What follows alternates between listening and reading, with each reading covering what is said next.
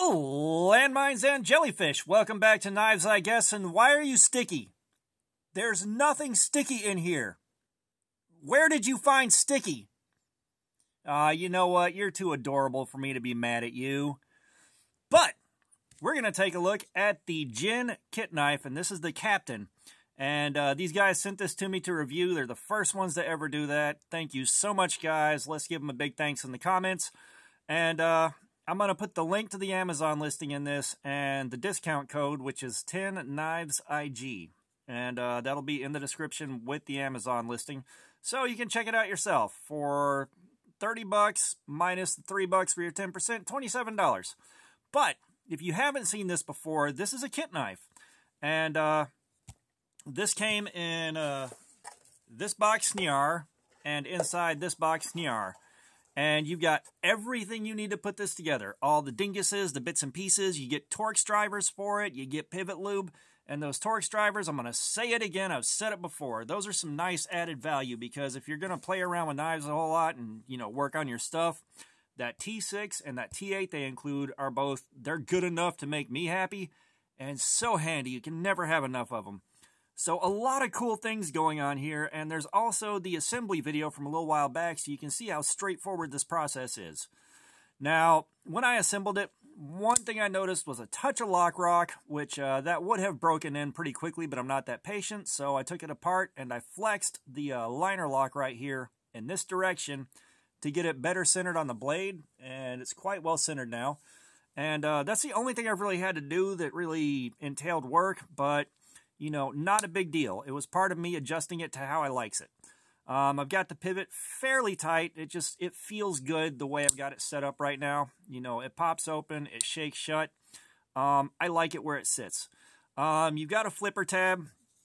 Your pocket clip is tip up, and that is the Lord's carry. And it is reversible, so you can go lefty or righty. And you've got a 3.5-inch D2 steel blade. This is G10. And it says it's printed on the Amazon listing, and I got to assume it's sublimated. And I mentioned this before, but again, if you haven't seen that video, sublimation, basically you'll take the blank scale or the blank whatever. I did this printing custom cell phone cases, and you put it in a tray, and you print a sheet out. It's a foily film-ish thing, and it goes on the tray into an oven at about 300 degrees, and they pull a vacuum on it, which seals it down tight. And that ink becomes a gas that sinks into the surface of this. And the reason I mention that is that if that's what they did, it should make it pretty hard to scratch through the color into just white G10. So, or blue G10 with white print. But either way, if they did sublimate it, it's going to be a fairly durable print. If they didn't, then, which it doesn't look like they did anything besides sublimating. It's kind of interesting to look at for me just because I've done that kind of work before. But, I carried this for a week at work, okay? And first thing to mention, this thing's got a little bit of bulk to it, especially for a modern folding knife. Now, for something a hair older, not bulky at all. Very much average on the thickness. Now, what this meant is I felt it in the waistband. I definitely knew it was there, but the way it's set up, there was no rubbing, nothing dug in, there was no hot spotting. It was very comfortable. I just knew it was there the whole time, you know. It didn't disappear like a bug out does. It didn't disappear like the Olatan's T025. Like, you knew it was there. But the weight on this, it's a little hefty. Not too bad, but it feels reassuring to me. Like, the weight feels like the kind of stuff that I got used to carrying over the years, you know. And, like, it's a bit of a juxtaposition to the ultralight stuff that I play around with sometimes. Like, it's not massive and heavy like the Sheepdog XL. It doesn't weigh you down like pocket swords do. It's, you know, pocket knife weight. And it's just, you know, things have gotten lighter and lighter, and this is not, it's not the lightest thing in the world. It feels really good in the hand. It feels really good to fidget with. So, I mean, I like it. I like the weight. But carrying this for the week at work, it did everything I needed it to really, really well. This is one of the sharpest factory edges I have ever seen. Like, this is up there with cold steel. The factory edge was insane. Like, going through the plastic on pallets, zero resistance. Even going sideways on it, which is like the hardest thing to cut. anything will hang up on that. It still did a better job than just about everything else I've used, cutting through it sideways. I don't know why it's so hard. Probably because it's not under tension like the stuff going vertical. But it blasted through that like it was nothing. I fed it a couple of pieces of cardboard. It blazed through those very nicely. And then I had to cut wrapping off of a bundle of steel wires at work. And I felt confident going in on that and not wrecking the edge. And got that done today. I didn't push it too hard because we still have Cardboard Slayer to go, which I hope to be doing tomorrow. And I really, really want to push the edge on that. And then, of course, we'll have a more comprehensive overview of this thing when we do the aftermath video of that.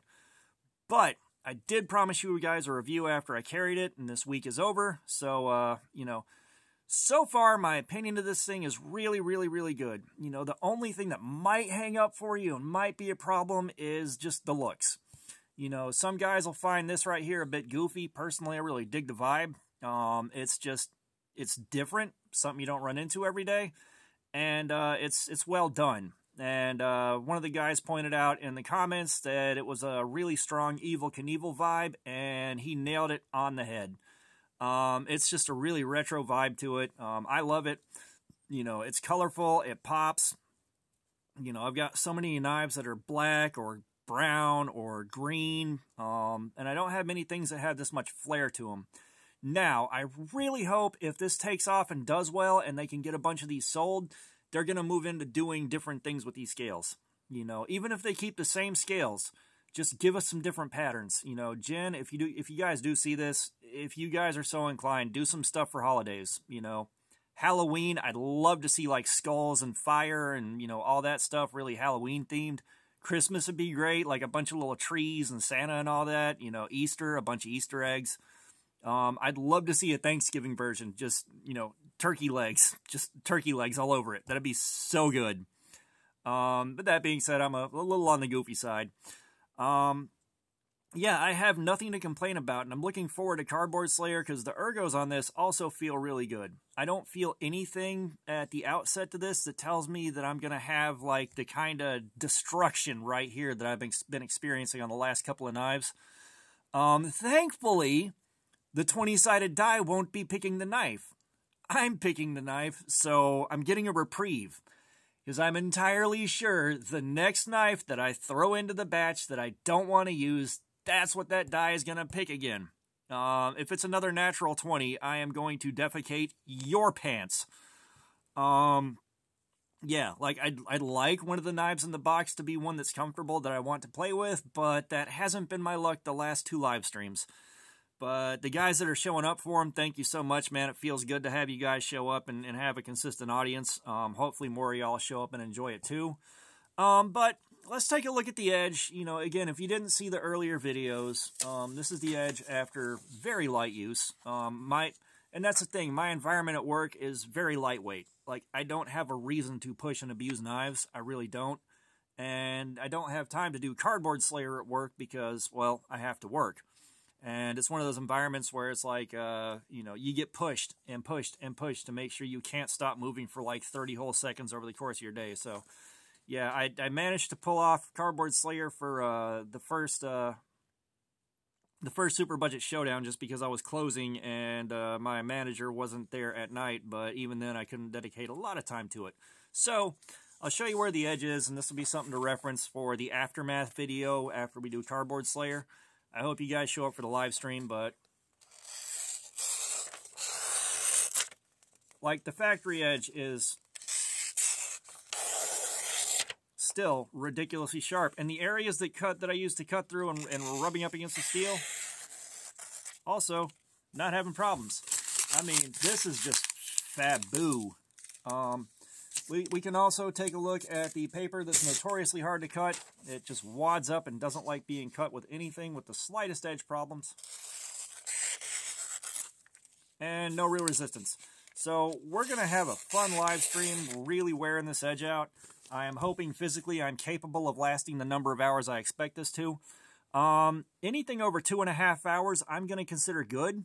I'm expecting this is probably going to push into the 4-hour mark or maybe go past before I need to strop it. So we're going to see what happens there. But yeah, I like this thing. I love the idea behind it. I love the execution. Like, and here's the thing. You know, it's up to you to decide whether or not I'm just shilling at this point. You know, if I had major problems with it, just like everything else, I would let you know. Because I've had major problems with knives that, you know, that are from companies that I really, really like and would love to review stuff for them and have them send me stuff to review. But, I mean, there's stuff that I've had big problems with, and I let you guys know.